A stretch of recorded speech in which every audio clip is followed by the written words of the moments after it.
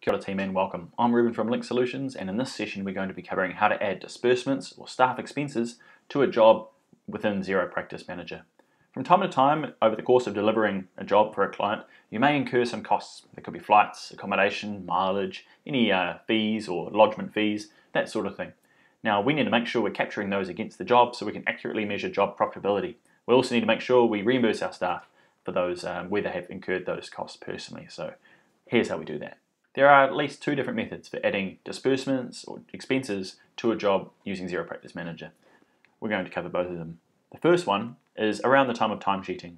The best person to be entering these expenses is the person who arranged for that expense or the person who incurred them.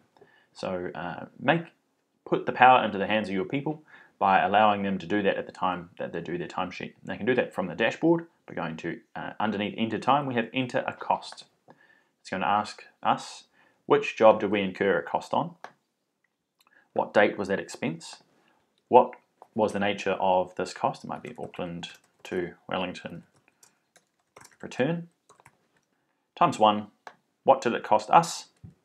$85. This is all of the numbers within Workflow Xero Practice Manager, I should mention, are GST exclusive. So that's really important to remember. And what will we be charging the client? Now, this is optional. Not all staff need to see this. You can have that default in the background if you want to, or decide that at invoicing if you want to. But if this cost never gets captured, our job profitability won't be accurate because we haven't accommodated for the cost of these flights.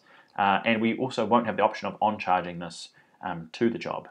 So we can also put a bit of a narration in here. And this billable tick box here is another option we have to remove. Most of the time we don't want our staff determining whether an expense is billable or not billable. We leave that to the invoicing process. So that's all you may need. You don't need the code, you don't need the supplier. We'll just click Save. That's how you enter a cost against the job. And you can repeat that process in the same screen that you do your timesheet, depending on how you're doing that. The other method is if you're incurring it against the job itself, and you're going to instead add a job, like so. Inside your job, under the Costs tab, you'll have the exact same screen. This time it doesn't need to know, it knows which job we're adding it to, we just need to tell it the date. Accommodation.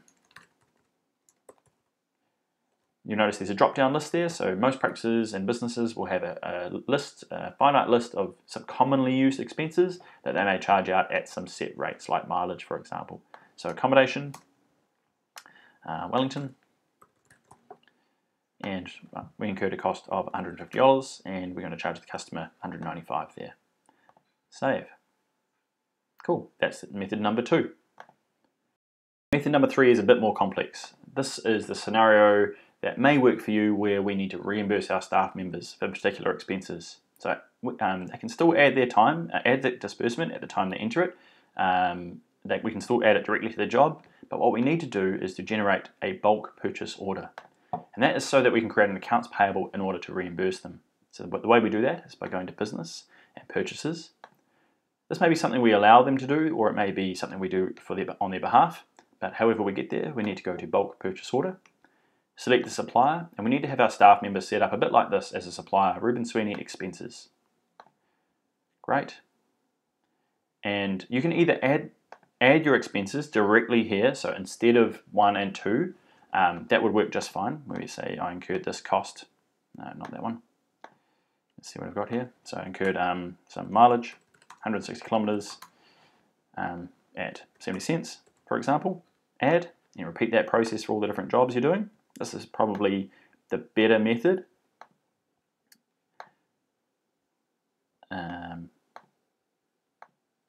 Repeat that process, yeah, so a different job perhaps, and it might be muffins for meeting. 1, and again, GST exclusive always. Add. That's going to provide us with a subtotal to reimburse this staff member. So we'd only add expenses that we wanted to be reimbursed. So in this instance, with the mileage, this would be the reimbursement rate to the staff member, not what we would on-charge to the customer. So when you've done that, you can go to Issue and Receipt. And what that will do is we're going to enter in an invoice number. We don't have one, so we can just call this RS Expenses and put a date in there, something to that effect. Cool, and save. And what that will do, will create an accounts payable for us under business bills to pay. Inside our Xero Blue, we will have a Reuben Sweeney expenses here that we can then approve and pay, like with the rest of our receivables. So, I know what you're thinking. What if I'm using Xero Expenses or Expensify or one of those many other expense apps that exist in the world? The answer is a tough one. You're going to need to add your job costs to your jobs regardless in order to measure job profitability accurately and have the option of on-charging those. There is no integration between any auto receipt capture apps for staff reimbursement and Xero Practice Manager that exists at the time of making this video. So unfortunately, if you're using those apps, awesome. Though you probably have enough staff and enough disbursements to justify that. However, see if you can generate a report out of either of those apps that will allow you to either monthly or on some frequency load the job-related costs from those expenses, because they're not all job-related, against the relevant jobs inside your XPM in order to capture your job profitability and have the option of on-charging them where necessary. Your 3 options for adding job-related costs to jobs within Xero Practice Manager. It's really important that we add those in so that we can accurately measure job profitability and have the option of on-charging those job-related costs if necessary. If you do need to reimburse staff and you're using external app for capturing receipts or something to that effect that facilitates the capture of those that information from your staff members, you're going to need to re-enter that information or just the job-related costs from that into your Xero Practice Manager once a month, say. So hopefully you found that worthwhile, and I'll see you in the next session.